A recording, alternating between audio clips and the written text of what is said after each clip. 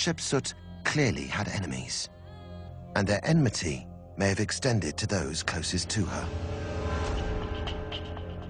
The names of her architect, Senenmut, and her daughter, Neferure, vanished at roughly the same time as Hatshepsut's.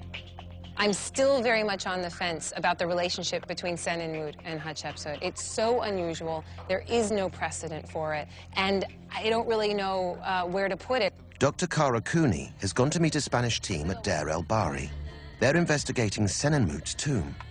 Their theory is that Senenmut and Hatshepsut were lovers, and that their relationship was simply too shocking for ancient Egyptian society. I'm looking at the connection between Senenmut and Hatshepsut and what their relationship was, which Egyptologists are always wondering. We are the key of the... Right, we have the key of For archaeologist Dr. Francisco Martin Valentin, the first clue is that Senenmut, the master architect, built his own tomb directly under Hatshepsut's mortuary temple.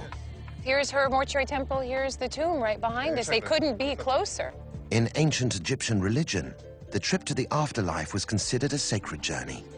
There was no higher compliment than to share that journey with another. But for a pharaoh to travel to the afterlife with a commoner would have been unthinkable. The Spanish team has found compelling evidence that the queen and her architect may have had more than just a working relationship. But Kara will have to travel deep underground to see it.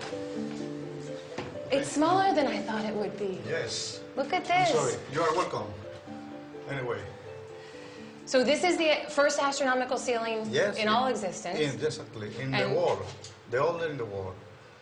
This is like the 16th chapel. It is. Better than this. It's an incredible find.